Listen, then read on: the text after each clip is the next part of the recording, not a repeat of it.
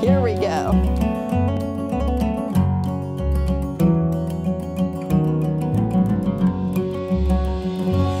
Oh, this is a really good one. Let's see, where's the best? Okay, the best field thistle over here. So now we're going to look at field thistle, and it's one of our natives. It's a plant that you find in disturbed areas, but rarely does it invade managed areas such as roadsides and pastures. You'll find it in prairies. It just doesn't do well in areas that get management at all, such as a pasture.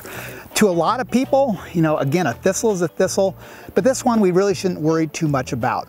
Now this one looks pretty similar. The leaf shape is very similar to bull thistle in that it has these very deeply lobed leaves, and as with thistles, you have the sharp spines at the tips of those lobes, and it's very pubescent. And so if you just look at the leaf shape, the field thistle looks very similar to bull thistle. But the simplest way to differentiate the two is if you look at the underside of the leaf, very light in color.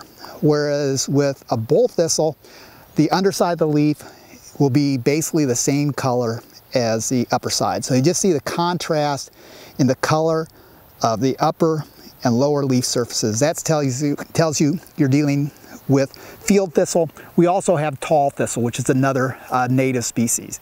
Tall thistle, normally find it more along the edges of tree lines.